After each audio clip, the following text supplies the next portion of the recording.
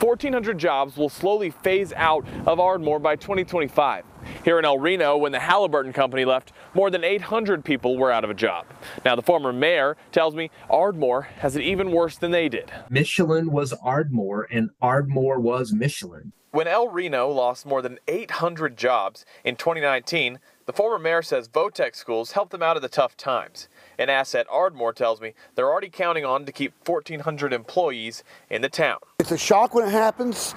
It's kind of scary. Retraining is probably going to be the linchpin, frankly, of our efforts to keep folks here. We've got commitments from Southern Tech and Murray State College, both of whom have been just tremendous partners of the chamber and the community, who have already committed funds to help get certifications or additional education. Matt White says he believes El Reno's transition was easier because they're in the metro. That helped us really kind of bounce back. That is going to be a challenge for Ardmore because they are in an isolated area. The Ardmore Chamber of Commerce president says they're working closely with the Department of Commerce and Michelin for their next steps. The Michelin team has been very aggressive in their retention program to keep folks on board as the company winds down.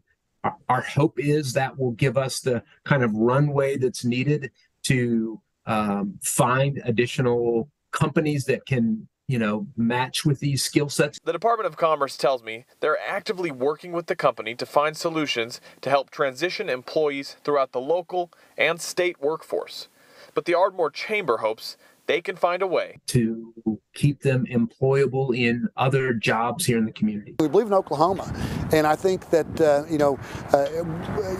it's gotten better, to be honest with you. And I think there's a lot more on the plate and in the hole that's going to make it better even more. In the next 6 months, Michelin will start to slowly phase out employees in Ardmore.